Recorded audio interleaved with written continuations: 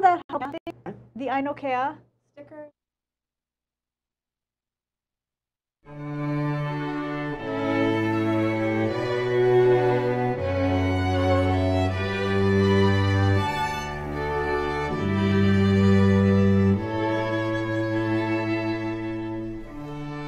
This is ThinkTech Hawaii. Community matters here.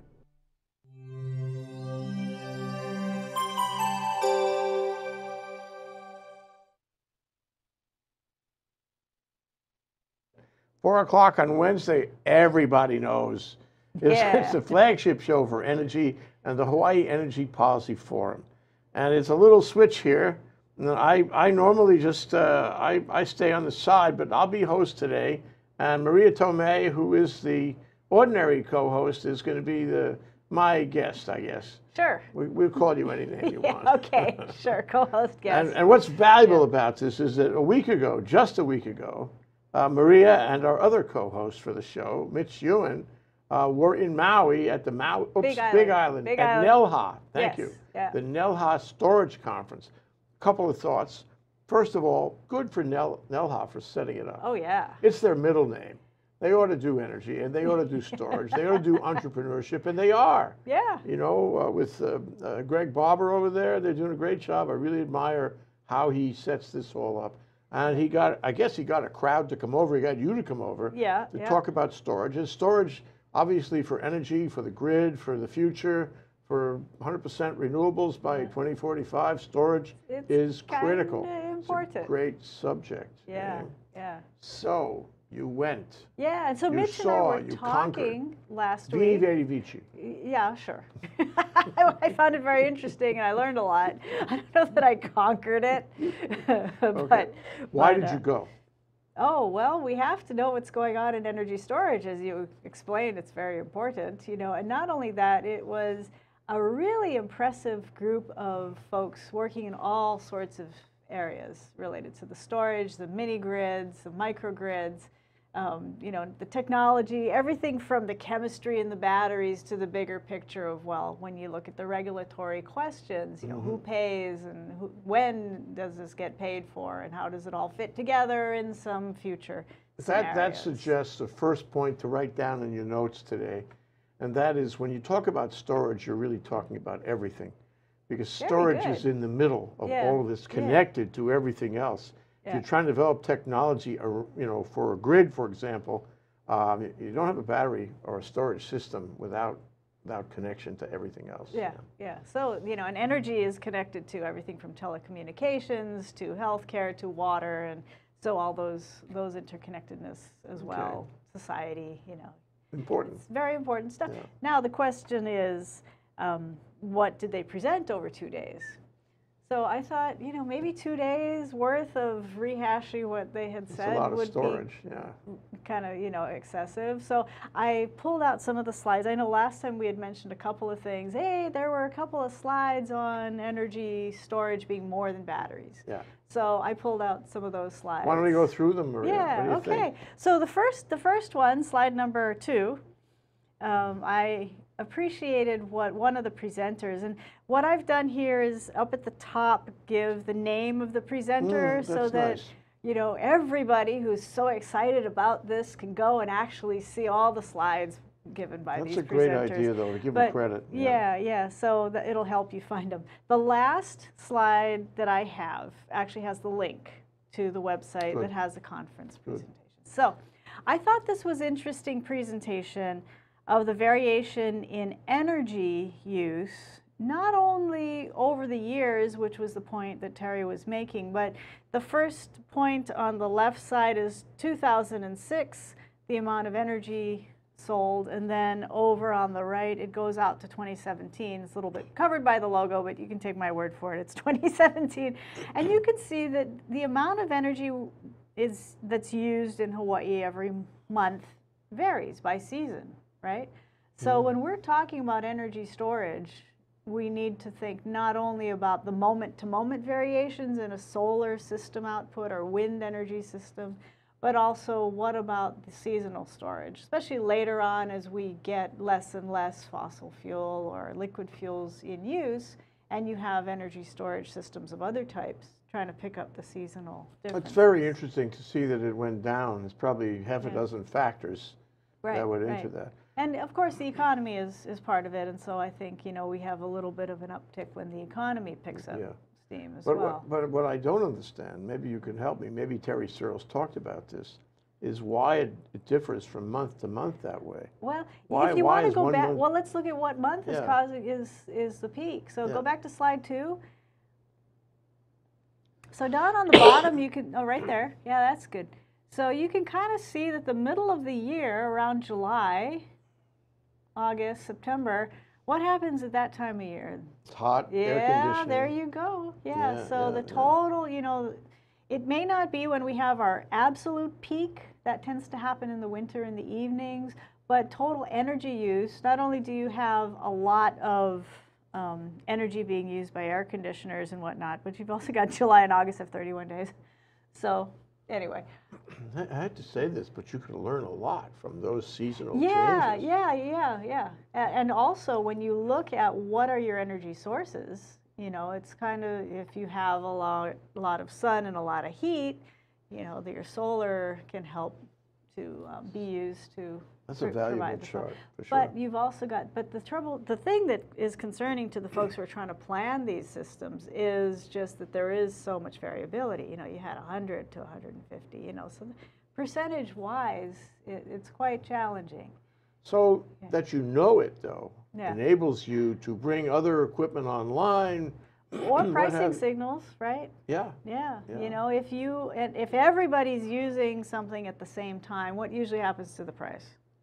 It goes up. Yeah. So you can price that. You can price that chart flat. You can do that. Yeah. Well, that's a monthly thing, so it actually is even more variable. But if you had it not only month by month, but you know, hour by hour, you know, so those are some of the interesting financial questions. I wonder if that's going to come up in PBR. Oh, we can't talk about that. We're not going to. Can't talk about that. Okay, slide 3.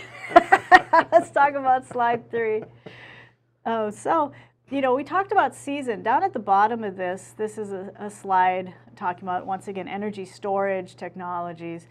So it's probably obvious that this is from somebody who's talking about the hydrogen as potential way to store energy, not just for hours or even days, but from season to season.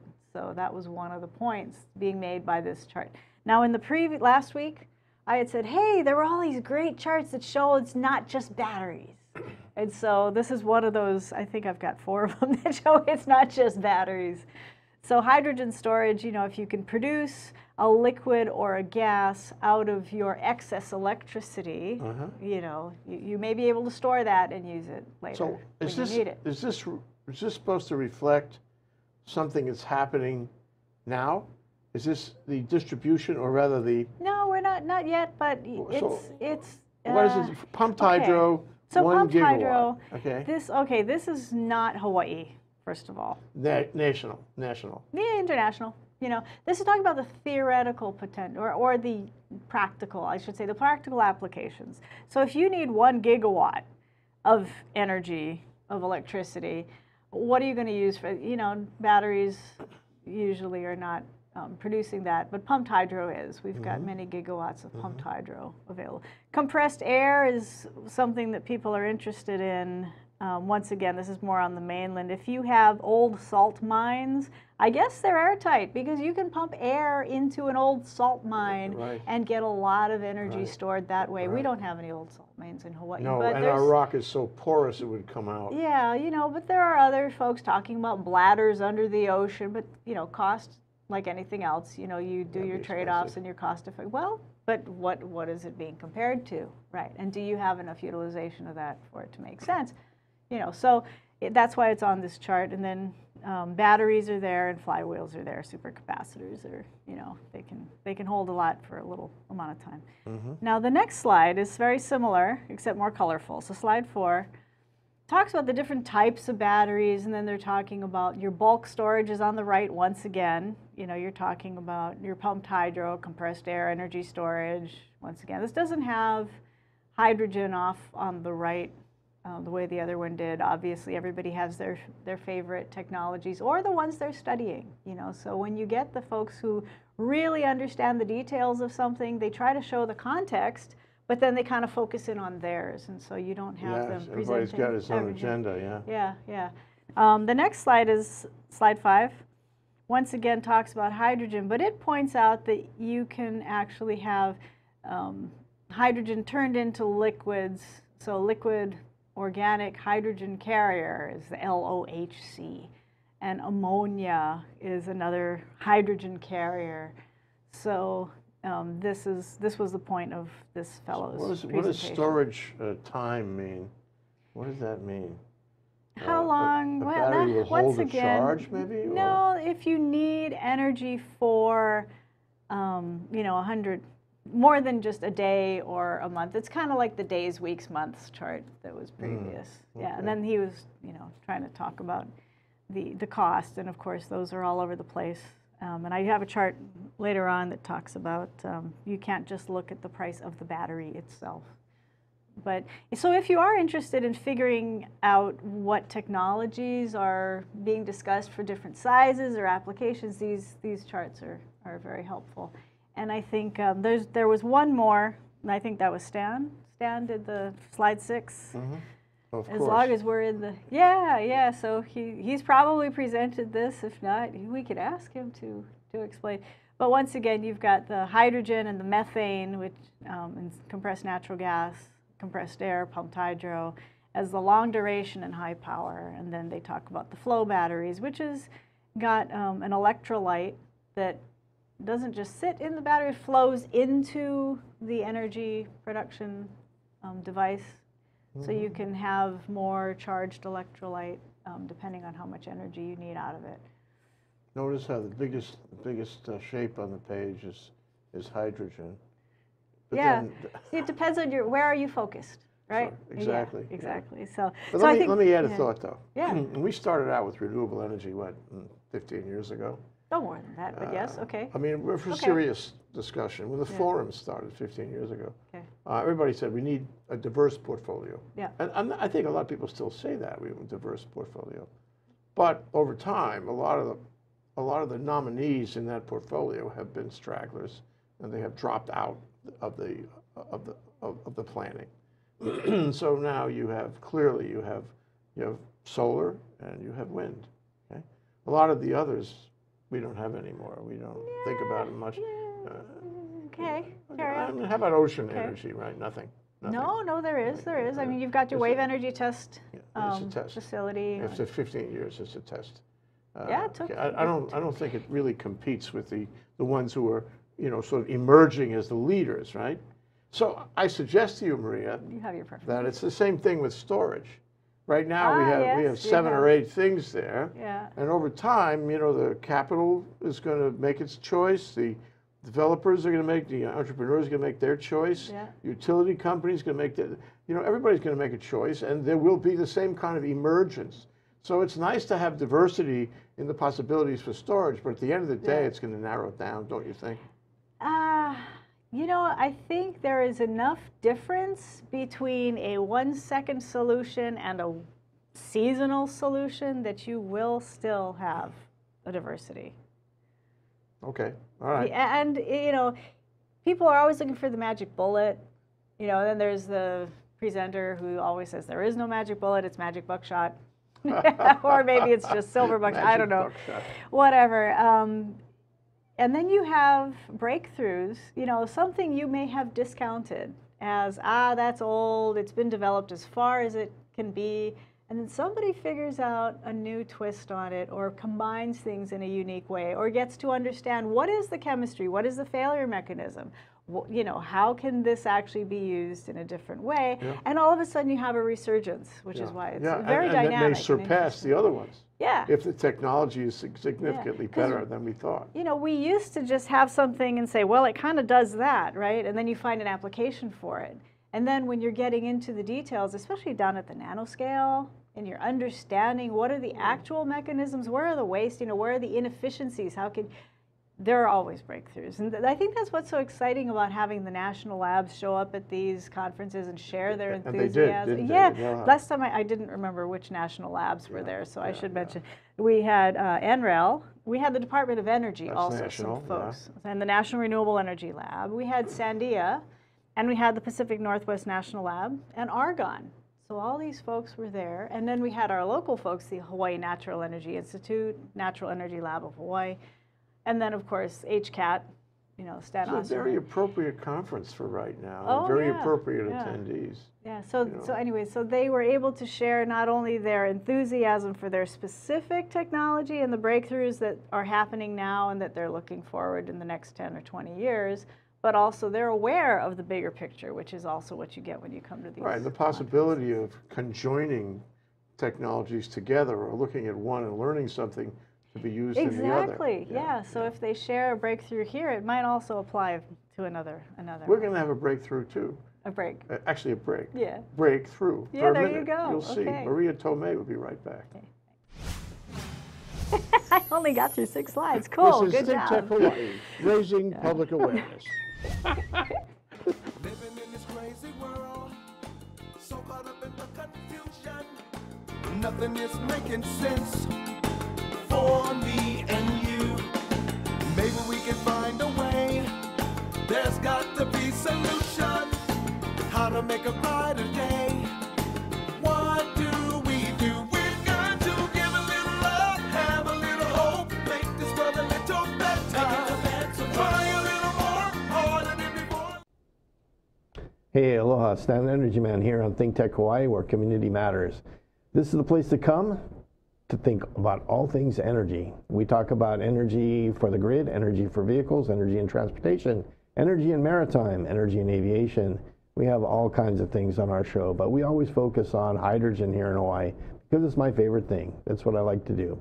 But we talk about things that make a difference here in Hawaii, things that should be a big changer for Hawaii. And we hope that you'll join us every Friday at noon on Stan the Energy Man and take a look with us at new technologies and new thoughts on how we can get clean and green in Hawaii. Okay, we had our breakthrough. And we're back. It's Maria Tome, and she's the co-host of Hawaii State of Energy, State of Clean Energy, and we're talking about the conference at NELHA over storage just a week ago.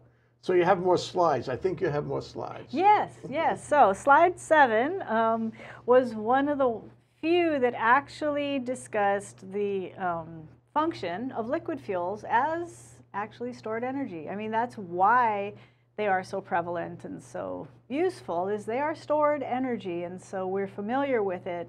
So when we talk about the new energy storage systems, we usually don't even talk about liquid fuels unless we're talking about liquids that include hydrogen and whatnot. So I thought it was an interesting and valuable part of the discussion to at least acknowledge that liquid fuels are stored energy. And this slide pointed out that if you look at the batteries that are out there for energy storage, I think they also have pumped hydro and whatnot in there, it is 4 minutes of the U.S. energy need. Sometimes that'll do it for you. And oil reserves, of course, 54 days. And I would just mention that one of the things that concerns me from a strategic point of view and a long-term point of view is if we're burning up our stored energy, we're not going to get that back. So it almost makes more sense to use what we have from renewable sources and just leave that other stuff in the ground. Climate change is a whole new dynamic on this. So you don't want to take the carbon and put it into the atmosphere, but See, that's a very interesting notion. But also, just leave it there in reserve. You know, you'd probably never need it. But Well, maybe it would be but what useful. if your other things are not developed quickly enough to meet the demand? Why are you burning up your strategic reserves? Anyway, sorry. That's which is a different angle on the whole thing. But what you suggest here is that there needs to be a global view of this, of what we use first and how much of it. And how it works. And what we incentivize, for electric vehicles, for example. Yeah, how it fits so together. that we can manage it, I mean, Right. you can't let things happen by fate. Well, you have to be aware of the realities of the market forces and the political forces and everything else that's happening But you do need to also be intelligent in how you are working with those forces. It would be good to have a plan. And the invention. Yeah, you know, and there's also a force of invention, you know. Yeah, so right. you do need to be aware of You that. have to modify the plan with the inventions, because technology will always surprise you. Yeah. So one nice thing about this conference was not only the information, but the diversity of folks who presented. And not only that, we got press coverage. So on the Big Island, and you can see on slide number 8, the one session that the press showed up for and had a newspaper article on for the West Hawaii Today the next day was this one regarding Big Island, resiliency and force majeure situations. Don't you think that would be the one? Lava they had, most interesting hurricanes they had, and so the press showed up and they took pictures and they wrote a good article, I think. And so I really like it when there is public interest and media interest in what's happening. Well, they were. What did he say? What did Jay Ignacio say? Oh, okay. So the next slide, he talked about, of course, the lava. You know, this is a situation where not only do you have to worry about power quality and all this renewable energy conversion and all, but resilience of the system. So resilience was the big topic. Reliability, resilience, being able to react as quickly as possible to whatever nature throws at you or whatever happens. Storage is a key thing on that. It is a definite help. You know, if you have your system set up to have redundancies and to be able to handle the short-term disruptions and to, as well as planning for the longer-term ones, you know. So there was a lot of discussion of microgrids and their contribution to resiliency. They also talked about the wind events they had, the hurricanes. You know, I mean, it wasn't even a hurricane when it hit in 2014. It was a tropical storm, but it knocked down the trees and took out a bunch of poles. It wasn't that it knocked down the poles directly, it knocked the trees onto the poles, you know, the albizia. And so there are so many things to look at when you're building a resilient system. And there was a lot of discussion at this conference about Puerto Rico. Rebuilding Puerto Rico's grid to be more resistant to disasters, more resilient. You know, as long as you got to rebuild everything, can you do it in a better way? So they actually had many presentations on how the grid failed as well as how it was going to be built back. And, what part storage would play in I'm very interested in that. I'm actually moderating a panel for EUCI. Remember them? Yeah, They have their annual conference in Waikiki. And the panel is on hardening the system, being more resilient. Yeah, which is part of what you got to do. With due regard for what happened in Puerto Rico, of course. Yeah. Oh well, let me know. I'll go back and check which of these presentations had a bunch on Puerto Rico, and if you want to take a look at them, there were some very good points, some very good questions, some unanswered questions. Yeah, we have to learn. It's like if there's a plane crash. The FAA comes out and they have the inspectors and investigators, and they decide, they inquire into what happened. So why? Other planes can learn, other airlines, other pilots, other planes can learn. So every time there is a storm, there will be storms. We should be learning a lot about how to minimize the effect of the next storm. That's the world we live in. If there is a success story there somewhere, maybe that can be replicated and expanded as well. In the case of Puerto Rico, we did a show on this with I guess he was an energy expert in Washington, D.C., who was studying what happened in Puerto Rico. And he had photos of these they have large solar farms in Puerto Rico. They're not just behind the curve. They serious solar farms that goes on for acres and acres.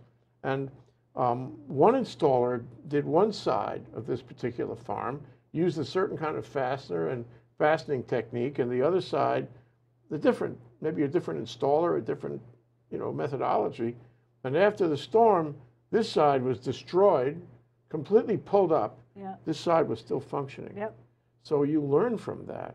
Next time you build a solar farm.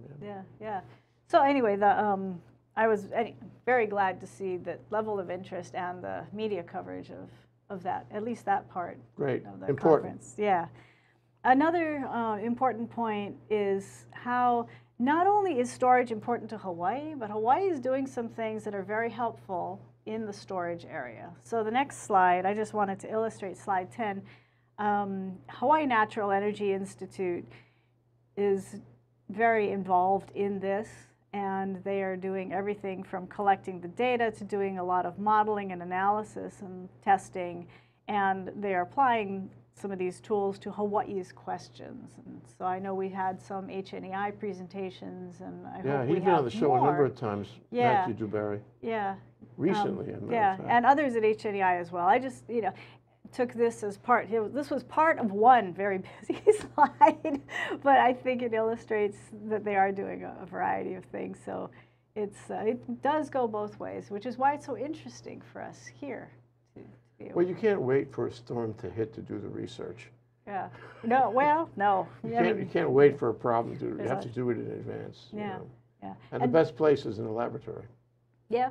Yeah, it's better than having to wait until the storm hits, Yeah. and then, yeah. So slide 11 kind of gets into some of the level of detail. They were going into about different types of batteries. I know we're finally getting to the battery discussion, right? I've only got a couple slides on batteries, but you can see that the energy storage deployments, lithium ion, like in all the other sectors as well, is really taking over. You've got a lot of the vehicles using lithium ion and your small portable electronics as well, and it's also being used for some of your large-scale energy storage. Well, lithium ion is certainly the top of the line right now, expensive, and there's only so much lithium in the world. But I read, since this conference happened last week in the Big Island, I read that there was another kind of battery. Oh, there are. That somebody came up with, which is cheaper, which holds the charge, which I think it's bigger, in terms of the volume of the battery, but that may not matter that much because batteries collectively don't take that much space. Yeah, for storage, it's not as critical as for cars and for Anyway, cell I mean, phones. I don't think we can rule out the possibility that battery technology is moving forward even as we speak, and that lithium ion is not the end of the road. And there will be batteries that will be cheaper and better, more manageable as time goes on. It's a technology to watch for, and I think we'll hear more about that. Yeah. I think so, and there will be many conferences in which they present, a lot of the work that's being done there. Yeah, the next one does mention a couple more types of batteries. Slide 12. So the flow batteries, probably not the one you heard about. Although maybe it was, sodium metal and lead acid, of course. And there are a variety of these technologies that aren't even shown here. I think you've probably got hundreds of potential technologies that are under development. Interesting. Some of them are significantly, they have a greater duration by, twice as much. And this is really, and so the reason I included this, is not so much for the information at the top part, but the bottom, because if you want to see the energy, there's a website. You can go and get your energy storage database fixed, because there's a lot of energy storage projects that are being I know built. this question is going to surprise you, Maria, but what is the website you're talking about? Oh, it was on the slide. Okay. Yeah, the previous one. So just Can if we you're go back to watching that this, so just people can write hit down the pause, and it's the Energy Storage Exchange.org. Yeah. Okay, thank you. Okay. So I've got one more graph, and then we get to just the list of presentations. Okay, right. So the point of this was, okay, you're excited. Let's say you have a favorite battery technology and you figure it's perfect. What is the price?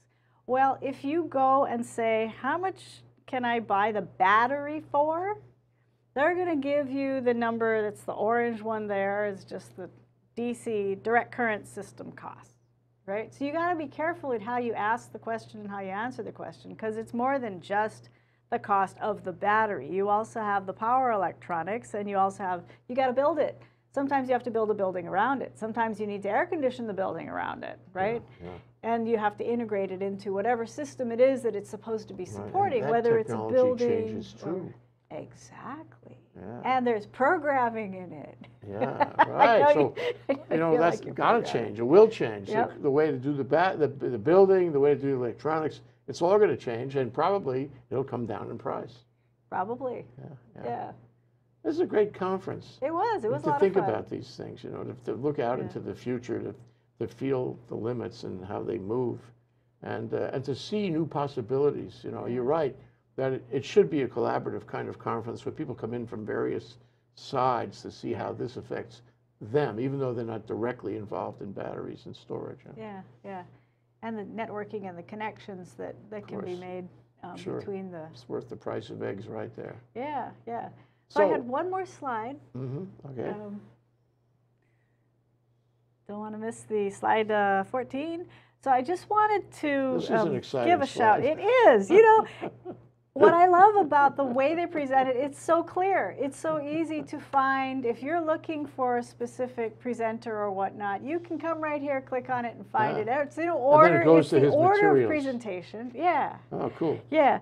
And it's got the name and the time of the presentation and whatnot. And so it's just so easy to navigate. Yeah, that's you great. know? Simplicity. Yeah. Overall. Well organized. And it's free. You know, you can go and see what they presented. A lot of these folks are actually very accommodating. If you're researching something or you have a question about applications, they're very accommodating, I think, many of them, to engage with the researcher or the journalist or whoever. Well, what comes around goes around. You know, we Yeah. might as well learn from each other. Yeah. It pays to be to exchange information. Yeah. Yeah. And of course, you have to draw the line where you're going to reveal your patent. Yeah. Or some kind of You're not going to write the paper for the student. Right. You are not. Right, right. Very good. I'm glad you went. So am I. It was a lot of fun. I wish I was there. But I think there'll be more. There I will. noticed that this conference in NELHA was the second one in 2 years. There was Right. another one 2 years ago. Yeah. So a shout out to Greg Barber. Good for you, Greg, for putting it together. And maybe next time you could do it annually. What do you think, Maria? Would you agree with that? There's probably going to be a lot of stuff happening between now and a year from now, so I would love to go. Of course, putting them on is a lot of work, so whenever you have the next one, hopefully we'll be there. Yeah, energy is technology. Technology is energy. The two are inextricably intertwined. Yeah. Thank you so much, Maria. Thank you. Great to talk to you. And thank you. Aloha.